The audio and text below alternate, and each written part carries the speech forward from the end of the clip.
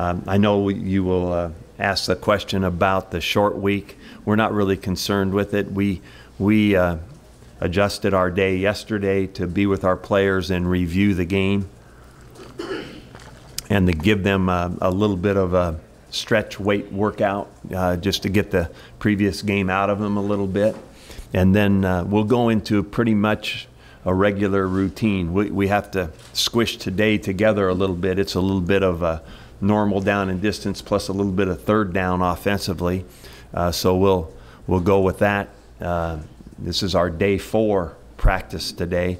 It will be a little longer than our normal Monday workout will be, but it won't be as long as what would normally happen on Tuesday. But we have to get all the stuff in, and so we squish it together a little bit today, and we'll be on to a normal schedule from here on out. So looking forward to getting started with our team later this afternoon. They're coming in a little bit later than normal, 4 o'clock, and we'll have a little bit later practice today, just to give the coaches time for that extra preparation that we need in what is a short week. But we don't expect it to affect us. We'll just get ready to go and play, and we'll be ready to play.